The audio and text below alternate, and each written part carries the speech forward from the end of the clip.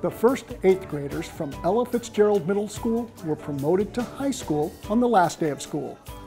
The school was renamed last year, so this is the inaugural class of 8th graders to complete a year as Ella Fitzgerald Jazz. During an afternoon celebration, families were invited to drive through the front of the school so students could receive gift bags, awards, personalized yard signs, and be cheered on by the educators who have prepared them for high school and the years beyond.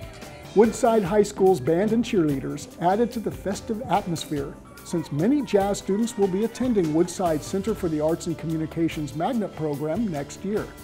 As students celebrated the end of their time in middle school, they looked forward with much anticipation to the exciting journey and successes that still lie ahead.